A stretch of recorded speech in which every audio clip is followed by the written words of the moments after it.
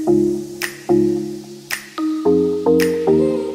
guys, welcome back to my channel, or welcome to my channel if you guys are new. For today's video, I wanted to go ahead and talk about how you take really awesome client photos. I get a ton of questions about what camera I use, what editing style I use, and also how I make the watermarks on my pictures that I post on Instagram. So I wanted to go ahead and go over that with you guys. First thing I want to get into is that you do not need a professional camera to take your client photos. I literally just take my client photos with my iPhone. In case you guys were wondering, I have an iPhone 11 and I use portrait mode for it. So that's exactly what I do for my client photos. Natural light for pictures especially, and also foundation matching and concealer matching is going to be your best friend. You want to make sure that your clients are sitting indoors somewhere but facing a large window or natural light source or something like that. Right now, I'm actually sitting in front of my window. I sat here on purpose just so you guys could see what I was doing. I'm gonna go ahead and switch my phone into portrait mode. I think you guys can see that here. So I'm gonna go ahead and just take a selfie.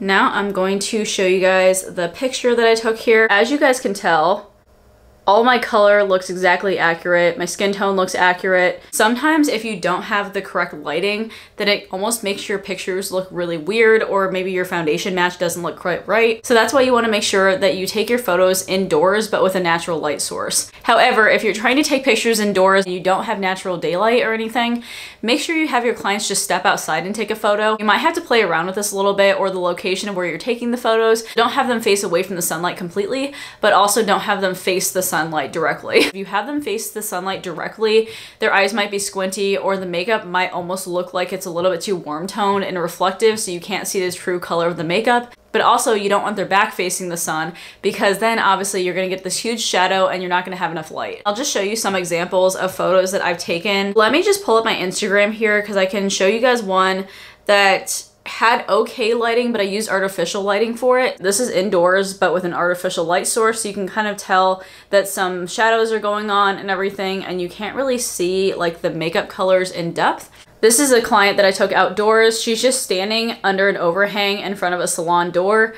And as you can tell, I didn't have her directly facing the sunlight because I didn't want any sort of weird shadows to happen or anything, or her be blinded and squinting the whole entire time. And then this is one that I took directly facing a window indoors. You can literally see all of the client's facial features, what the makeup looks like. It's really true to color, and there's also no shadows or anything like that. Those are the three different photos that I wanted to show you guys to kind of give an example of three different light sources that you can possibly use. Sometimes you're waking up really early in the morning, especially if you're a bridal artist. Sometimes I have to get up at 5 o'clock in the morning and go to jobs, and I have zero sunlight. This is the reason why you want to invest in a really, really good artificial light source that has color temperature adjusters. So this is my Glamcore light right here. It's the multimedia light, in case you guys are wondering, because it does have a little stand here where you can adjust your phone, or also get a camera clip and put your camera on here. You do not need to invest in something this expensive when you first start out. This thing is honestly about $400. I started out with a ring light from Amazon. This Glamcore light though is really, really handy to me though, because it does have a little handy dandy remote here. There's 3 different memory controls that you can do, kind of like a memory seat in your car. If you maybe you're on like a film and television set and you know you're setting up in the same place every single time, then you can have that memory setting for it. It's really handy, honestly. I'm gonna go ahead and blind you guys here to show you what I'm talking about. So I'm gonna go ahead and press the power button on here. On this remote right here, you can actually go from cool to warm, and then you can also change the brightness settings too. So on this, if I go brighter, you guys need to be in this room with me. I mean, it's like so bright. And then if I went a little bit more cool, can you tell how it's switching? So now if I turn it up a little bit, you can tell that they're almost more blue or cool toned. And then I can also go more warm toned.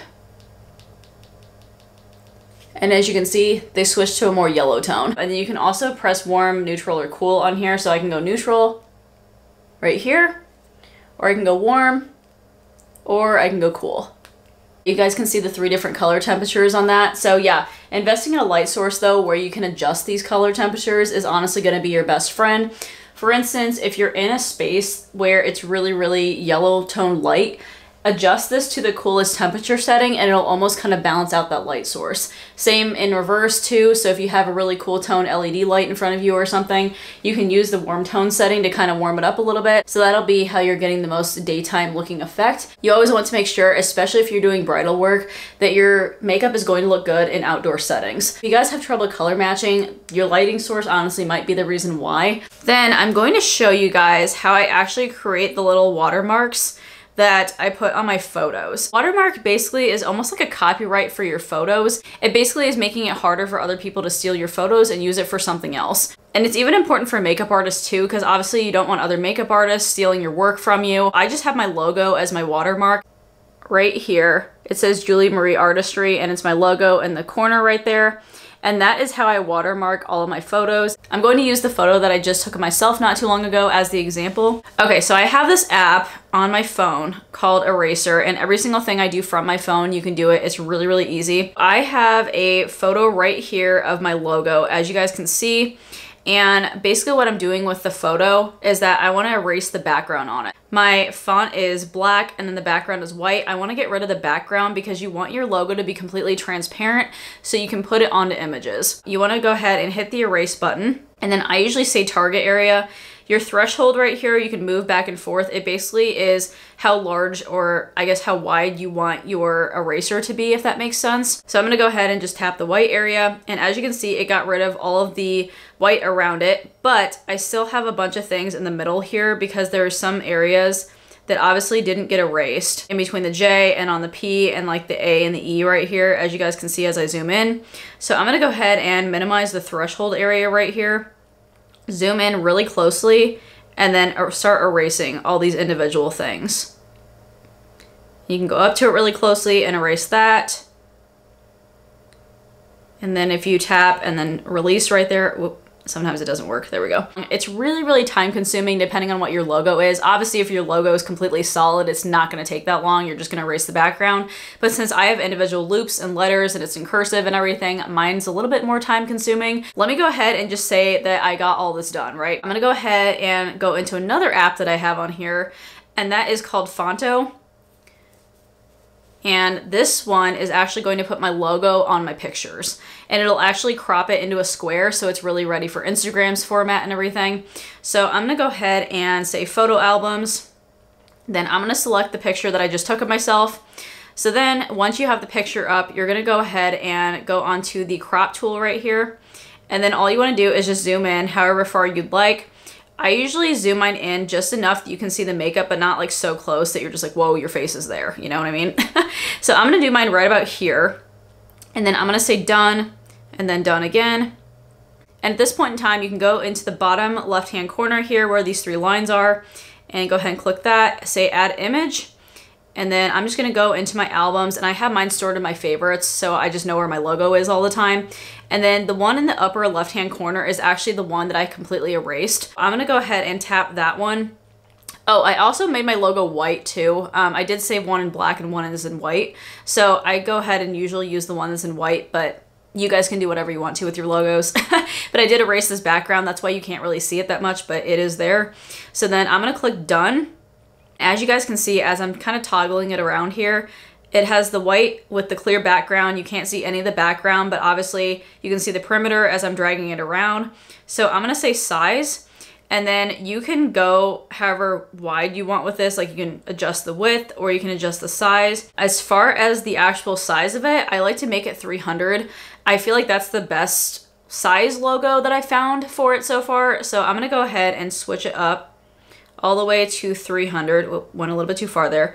And then that way it's a really good size, and then I put it right about there in the lower right hand corner. So yeah, that's exactly where I usually like to place my logos. And then what you're gonna do is click the bottom right hand corner with this square and the arrow on it. And then I'm gonna say save image. It says save successfully. And then if you go into your photo albums over here, then that's your adjusted image, and that's how it looks with the watermark. So yeah, if you guys ever wanted to know how I actually edit my Instagram photos, that's exactly how I do it. I do it 100% from a couple of apps on my phone. It's really simple and really easy. That's, I think, pretty much it as far as what I do as far as taking photos and how I edit it and everything. Hope you guys really enjoyed this video. If you guys did learn something, definitely go ahead and give me a big thumbs up here. And also, if you have any questions, leave those in the comments down below. I would love to answer any of the questions that you have. Anyways, I hope you guys are having an absolutely fantastic day, and I will talk to you guys in my next video. All right, bye.